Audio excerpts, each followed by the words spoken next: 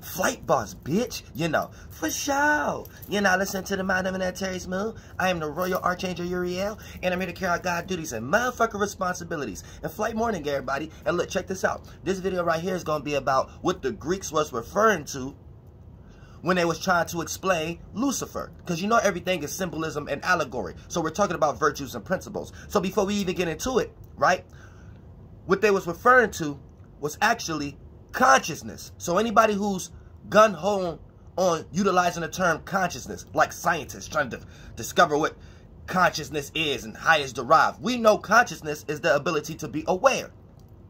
So going back into the times of motherfuckers interpreting the Bible, right, or trying to write the Bible, they're talking about things that they have become aware of, as far as their visions and things of that nature. And you could be aware of a certain vision or an idea that can lead to catastrophic experiences for you. So for the most part, here's the thing. When we start to talk about becoming aware, which is what consciousness is, biblically speaking, when God became aware, that's when it created the first sun or whatever like that, right? Or Lucifer or Lucy, aka a different term for light. And we know light is information, and once it becomes condensed, it can materialize in all the structures we see in the world right now. So it's information, a form that you can go in that do formations, aka transitions.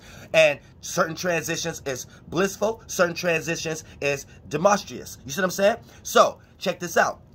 Once you understand this mind frame, right, this was what they was trying to point to when they was referring to consciousness, Lucifer. Because when a spirit or this God in the Bible, when they made this allegory story, became aware of itself, right, that's the Lucifer, the first light, the most beautiful thing in the world. Now, here's where things get a little demonic with consciousness. Because once you are consciously aware of something, aka you are aware of something that you have, you start to use what you are aware of for what you have, aka you got the Lucifer allegory.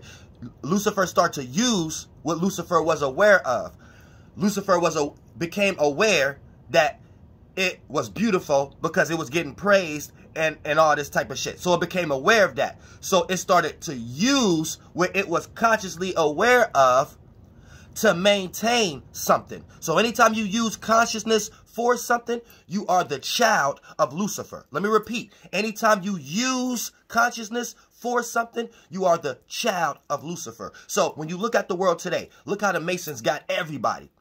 They got everybody using what they're consciously aware of for their religion, using what they're consciously aware of for their race, using what they're consciously aware of for their desires, using, aka being Lucifers, being users, using what they are aware of and trying to make it another attribute.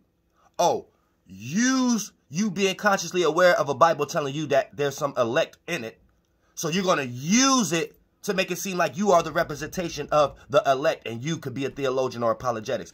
You're going to use what you consciously aware of and what the Masons taught you about what your race did and what's kings and queens and things of that nature, right? You're going to use that in order to convince people you was the first race of people, or you had some power and authority, or you had some circumstance or situation and things of that. You're going to use what you consciously aware of, what you was taught in a science book or some shit like that, right? In order to convince people you're smarter than what you really are when you're at the dining table with your family and things of that nature, and you're just throwing around a bunch of dumbass big words like hakuna matata.